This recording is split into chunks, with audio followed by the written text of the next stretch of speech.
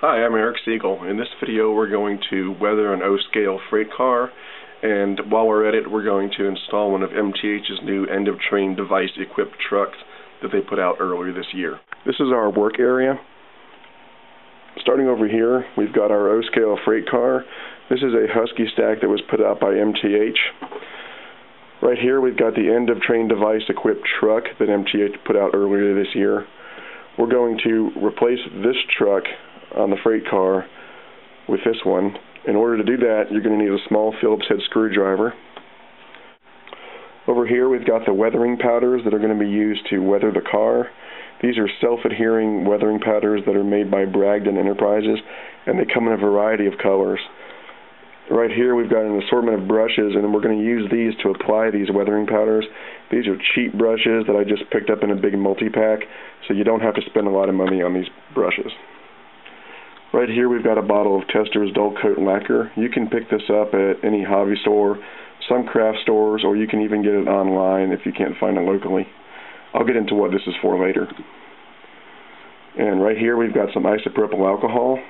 This is going to be used to clean our brushes as well as to wet some of these weathering powders and apply them to the car.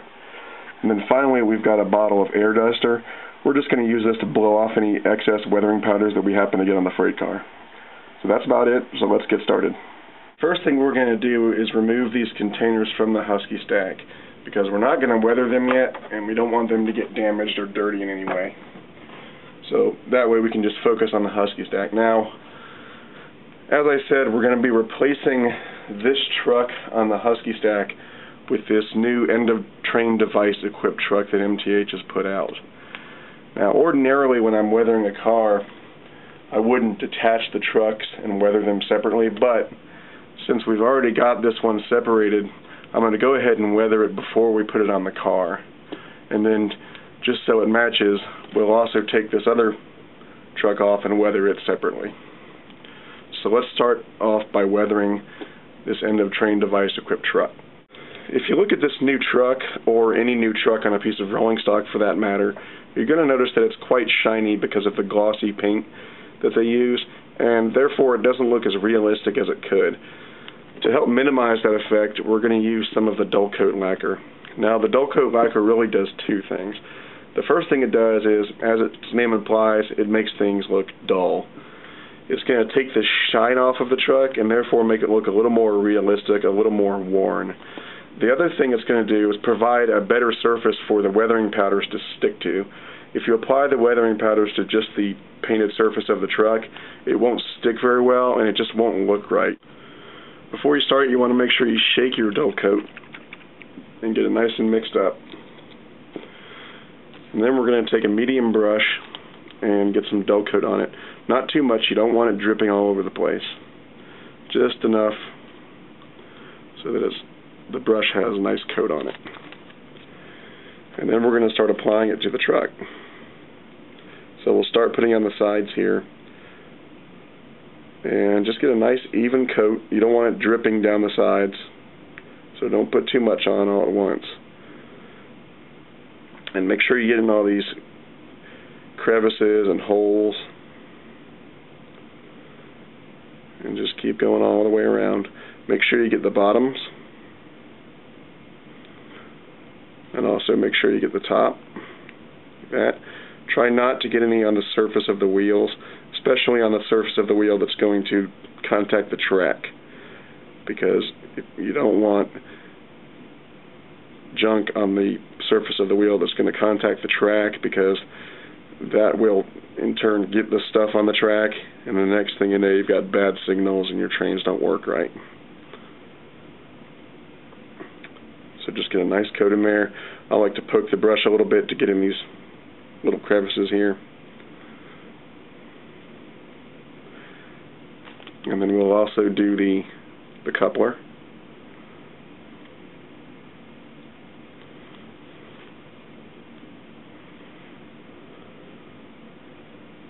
We'll also get up on the end-of-train device. Make sure we get a good coat on that.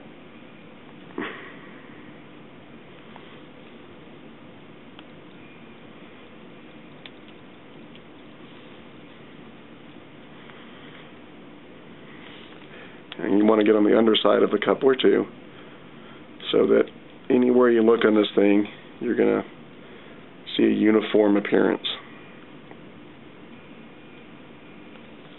And you're going to also want to get this side of the truck too. And once you're done, just give it a couple minutes to dry. It'll dry pretty quickly, and then we'll start applying some of the weathering powders. Okay, now we've given a couple minutes for the dull coat to dry, and I've also applied the dull coat to the other side. And while I was at it, I also applied a second coat of the dull coat to the truck. So now it's dry. It's not so dry that it's completely dry, but it's dry enough where we can handle it, but it's still got a little tackiness, so it'll take the powder really well. So now we're going to add some of the weathering powder to this truck. I'm going to start off by taking a small brush and getting some of the weathering powder on the brush. I'm going to start off with some Dust Bowl brown, which is kind of a light earth brown. And I'm going to put it right here on the paper.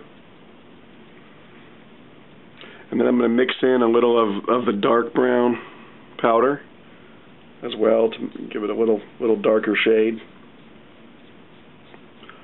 So now I've got a nice brown powder here, and this is what I'm going to use to weather the truck. So we're going to pick up the truck,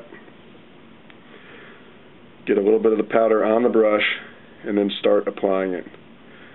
And I just like to do this little poking action, kind of like a stipple action, where you poke the truck with the brush, and that leaves the powder on the truck. And then once it's on there, you can rub it around a little bit, because the dry adhesive that's in the powder is activated when you rub it. So it's important that after you get the powder onto the truck, you rub it around a little bit to get it in there really good. And I'm just going to keep going and get a nice coat of this brown powder on the truck. And again, be sure you get the bottom of the truck,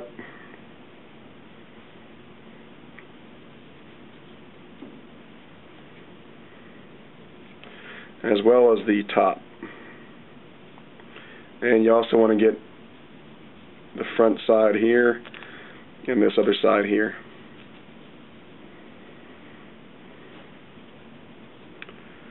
And there we go. And now I'm going to blow the excess powder off with the air duster. Now, if you can see it on the video well enough, there's a nice coat of weathering powder on there, and it makes the truck look nice and weathered. Now that I've got the side of the truck done, I'm going to keep on going and do the coupler.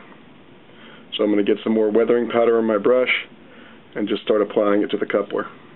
I'll put it on the sides, I'll put it on the top, pretty much anywhere you see an exposed surface. I like to get inside the truck, inside the coupler.